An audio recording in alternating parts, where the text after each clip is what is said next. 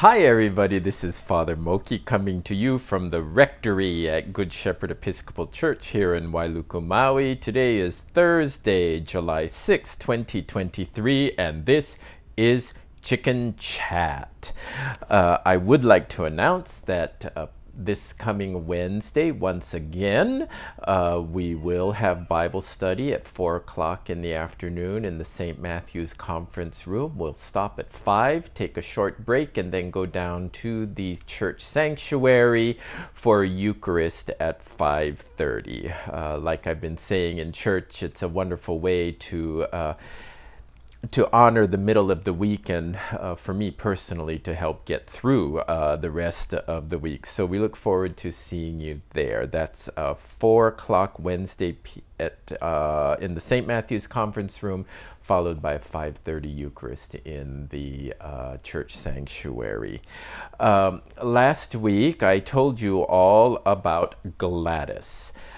Gladys is now accompanied by Gertrude. They were together at the house in Wailea. They came together from the Big Island, and we decided that they should be together. So we called up the folk who were holding Gertrude, and we said we'd like to have her come and live with us. And so they brought her up right away. It's going very well, except I'm really struggling to stay ahead of these dogs and to keep the house clean. But that's good because it gives me something to do and keeps me busy and gives me purpose and meaning in my life. There we go. Get a dog, everybody. We had a wonderful weekend of worship. In spite of the fact that it was the 4th of July weekend, we had a good turnout and very lively services, including some dancing to Achy Breaky Heart after the service itself. I don't know how he did it, but Ferdinand managed to take the words to Amazing Grace and put them to the tune of Achy Breaky Heart, the moves of which I learned in the Philippines. You know, you dip like this and then you go back and you turn and all that. Of course, I forgot all the steps, but it was still a lot of fun. We are a joyful, worshiping community, and for that I am very grateful. Santa Evangelista and her team 8 did the Ka'ohana Kitchen this past Sunday, and I want to say thank you to them not only for taking charge, but for sending me home with some fabulous meatloaf that Ed Evangelista made, and so I was very happy. And so were Gertrude and Gladys, who got to share in the spoils of that meatloaf. And then this coming Sunday, the Ka'ohana Kitchen will be taken care of by Forever Family and Friends under the direction of Auntie Daryl Atai.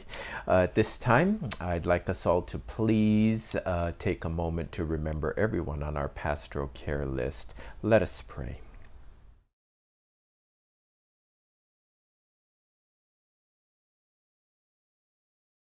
Ireneo, Eric, Purificacion, Marianne, Nellie, Mary, Joyce, Ewell, Iris, Paula, Jim, Margie, Amy, Lydia, Velma, Bill, Judy, Lucille, Patricia, Catalina, Maggie, Shirley, Kathleen, Dolores, Jerry, Jay, Sue Ann, Robert, Jacinta, David, Darlene, Arthur, Jim, Harry, Jose, Brittany, Timothy, Gary, Jan, Serene, Chat, Monica, Joel, Ryder, Ronnie, Nelson, Lulu, Glenn, Dominga, Pilar, Arnell, Marilyn, Ernesto, Randall, Chris,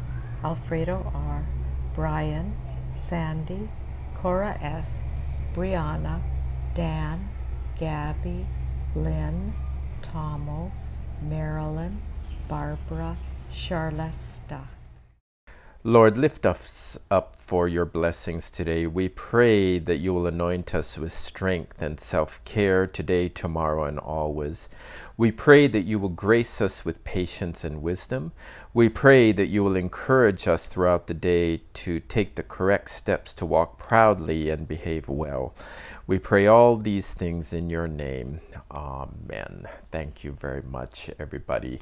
I love doing this because it's a format by which we pray for everyone on our pastoral care prayer list by name, and I think that's very important. And just so that you know, it was very important to my mother when she was in hospice care. She said she loved hearing her name on Chicken Chat every week. So there we go.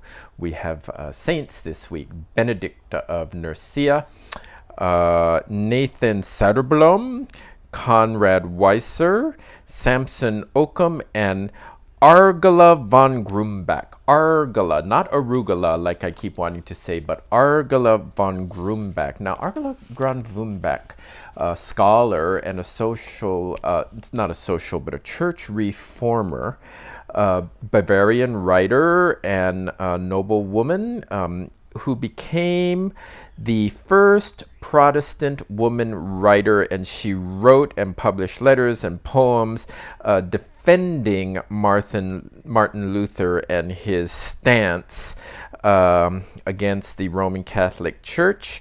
And she became really famous for directly challenging the University of Ingolstadt's faculty when she wrote against their arresting a Lutheran student. She was very outspoken and very open in her writings, and then people tried to quash them, and the more they quashed them, the more popular she became.